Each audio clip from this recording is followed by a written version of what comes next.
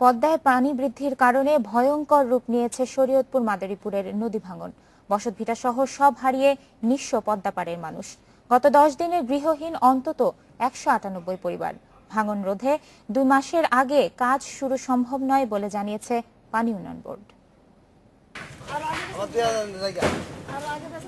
গেল বছর পদ্মার আগ্রাসন থেকে বেঁচে যায় নড়িয়ার বাসতলা গ্রামের রাশিদা বেগমের বসতবাড়ি। তবে এবার আর রক্ষা পায়নি। কয়েকদিনের ভাঙনে বাড়িটি অন্যত্র সরিয়ে নিচ্ছেন রাশিদা।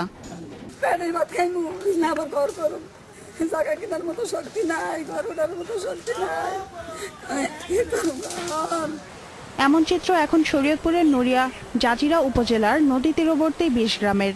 গত 10 দিনের ভাঙনে গৃহহীন অন্তত 198 পরিবার। এত ভাঙন যে আমাদের বাড়িঘর সরাই সারতে পারতাছি না। এরকম ভাঙলে এই গ্রাম বা থানা বা হাসপাতাল কিছু থাকবে না। শিগগিরই ভাঙন রোধে পদক্ষেপ না নিলে নড়িয়া উপজেলা শহরের বড় অংশ বিলীনের আশঙ্কা করছেন জেলা প্রশাসক। তবে 2 মাসের মধ্যে প্রকল্পের কাজ শুরুর সম্ভাবনা নেই বলে জানিয়েছে পানি উন্নয়ন বোর্ড। জেলা স্বাস্থ্য কমপ্লেক্স, খাদ্য গুদাম, স্কুল, কলেজ, মাদ্রাসা, বাড়িঘর, হাট বাজার ইত্যাদি স্থাপনা নদীগর্ভে বিলীন হয়ে যাচ্ছে।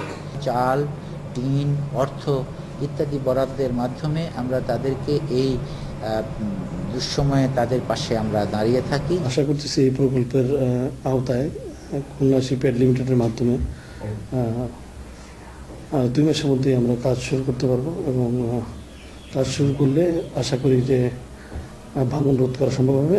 এদিকে মাদারীপুরের শিবচরে 3টি ইউনিয়নে ব্যাপক ভাঙন দেখা দিয়েছে।